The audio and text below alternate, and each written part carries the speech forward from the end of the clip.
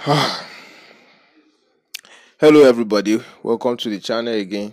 How you doing? From whichever part of the world you are watching this video from. It's nice to have you back. My name is Luben. If you are new, subscribe, hit the like button. Also, don't forget to turn on the notification bell in case I release another video like this you can keep up. So in today's video, what I will be talking about is male fertility. At which age is it best for a man to have kids or to get married, for the male, not the female. So now basically most people can have different opinions in the sense that they have work, their own type of work might be different from others. Maybe the type of work they do on a daily basis might not really give them that time to have a family.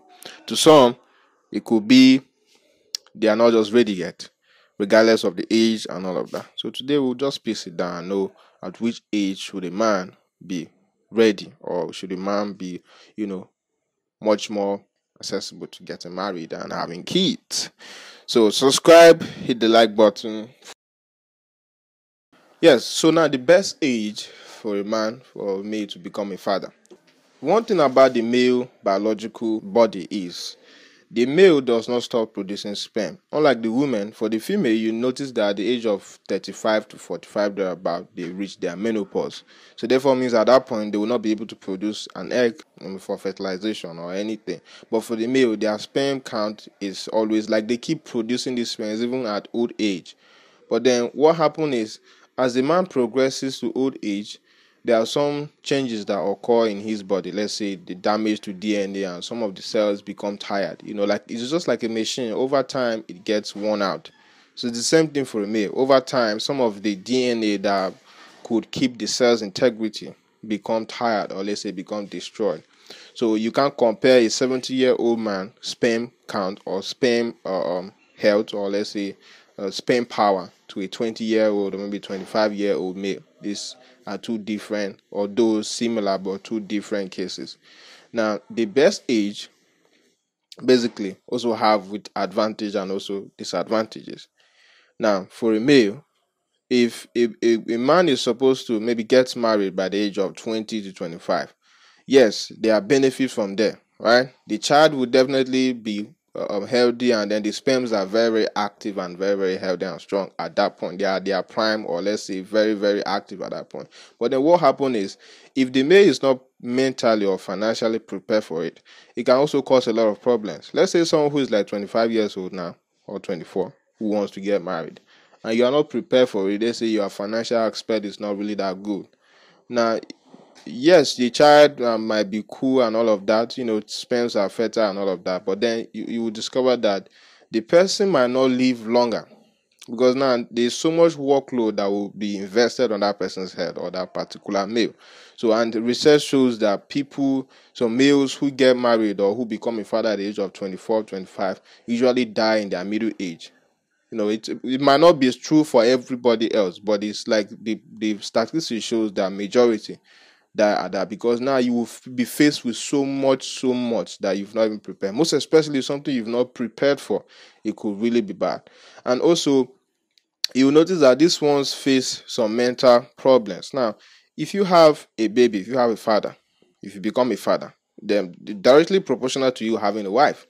So imagine if you are not prepared for having a wife at the age of 25, and then you happen to have a kid by that age. You have a wife too. Now, the wife is a responsibility. The baby is also a responsibility. And raising a child also has to do with a lot. It does not just come from only money. It's not just about you having the financial aspect and then you say you are good. There are other things that also maturity. A lot comes with just raising a baby or raising a child, not just the financial aspect.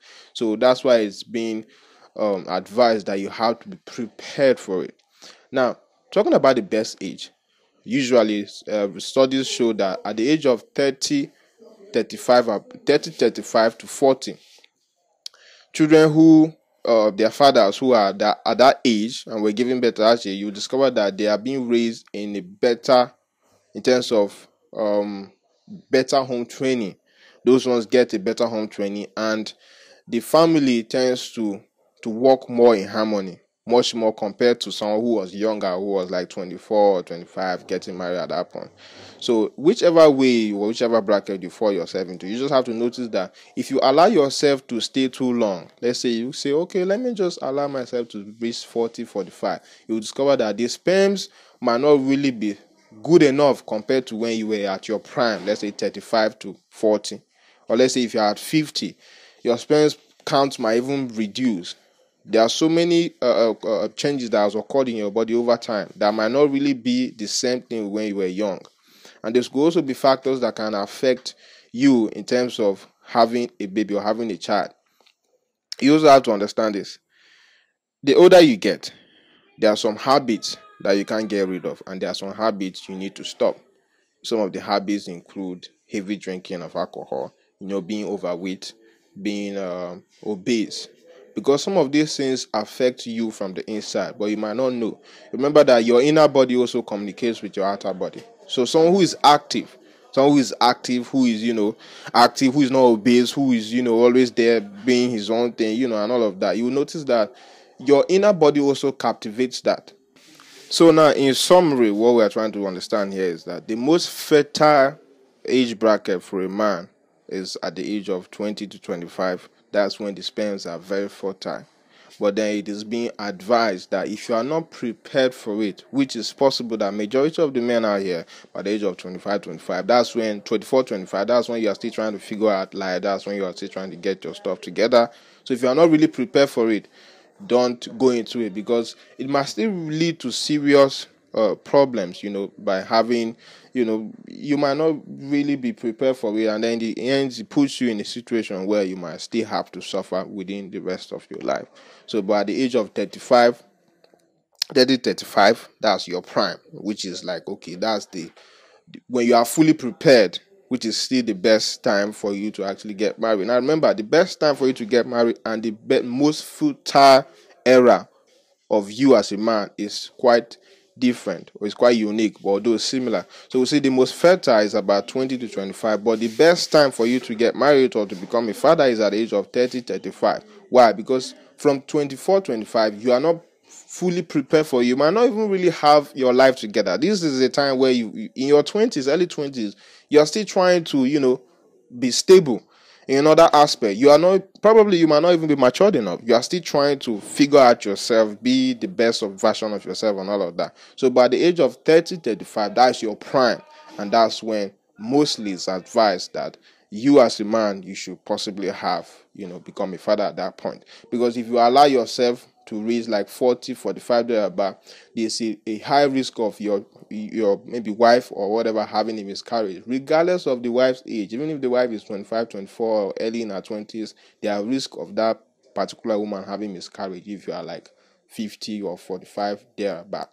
But there are some people that you will notice that even at the age of 70, they were able to fertilize or even give birth to children, and they grew up happily. But trust me, what happened to John might not really be the same that will happen to Paul. What that means is, just because it worked for someone in your neighborhood doesn't mean to work for you, because the chances are very slim of it happening to you. So the most fertile point is at 20, 25. Best time for you to actually get married is about 30, 35.